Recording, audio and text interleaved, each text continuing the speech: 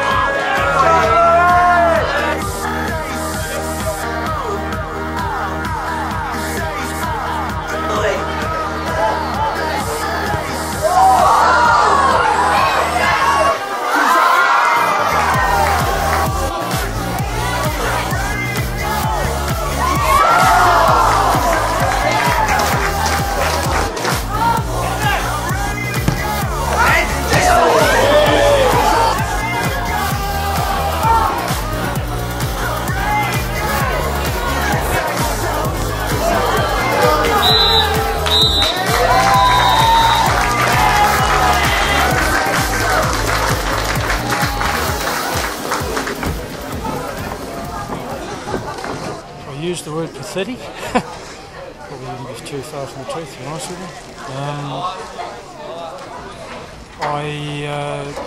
We asked them to try and play a possession game. Too many long balls again. If you can't pass the 10-yard ball, in this league, well, and that was time and time again across the park. And probably the most disappointing aspect, I think, once again, a few of us dropped our head. So, that type of character, when the chips are down, you don't need that. We talked about that at half time. I thought the first 10 minutes in the second half, I thought we started to come at them again. I thought maybe a little bit of extra tone, volume in the voice at half time may have helped, but at the end of the day, very disappointing. I think I already said it. If you can't pass a 10-yard ball, the number of turnovers we had where there was no real pressure, immediate pressure on the ball. If you can't pass a 10 or 15-yard ball, it's just coming back. And like I said, too many long balls. If we're gonna get it from goal kicks or from keeper and just keep on kicking it long and it's going to keep on coming back to us, something's got to twig and the coin's got to tick and sort of say, well, that isn't working for. Yeah, well, I thought it was much better improvement than what we did last week. We stuck to the game plan this week, and we got the just desserts that we deserved. Scoring plenty. Yeah, scoring plenty, but again, still conceding 2 silly goals, which we shouldn't have done. And I'm not going to use the words that I used last week. No disrespect to anybody. Yeah. Knights played well tonight. They knocked it around pretty physical as well. With what they do. But I think we stuck to our game plan tonight. We went out there with a plan, and we stuck to it and got the results. 2 wins from 2. You must be happy with the start to the season. I'm never happy. Never happy. I'm never happy. I'm never happy till the last game of the season. And the boys must be smiling though, getting some goals. Yeah, they are. But again, we're scoring the goals. That's fine. But we've got to stop conceding goals and silly goals. And once we start doing that, we'll be a force to be reckoned with. What's the issue there? Do you think you got any pinpoint that in defence that you think needs patching up?